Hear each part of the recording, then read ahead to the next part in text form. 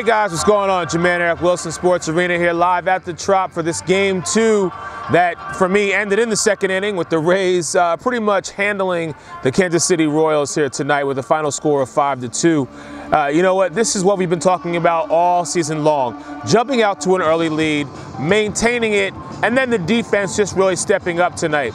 I mean, great nights. Even though you had no Austin Meadows, you had no Blake Snell, which if you kind of look behind me, guys, he'll be back tomorrow. So Blake Snell back on the mound tomorrow. But give credit where credit is due. Stanek came out, threw about 12 pitches, and then it was the Beeks show.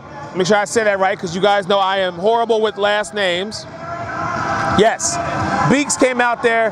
He was the guy who handled business tonight.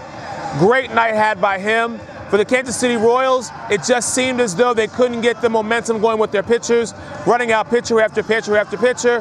Like I said, by the third inning, this game for me was pretty much in a wrap.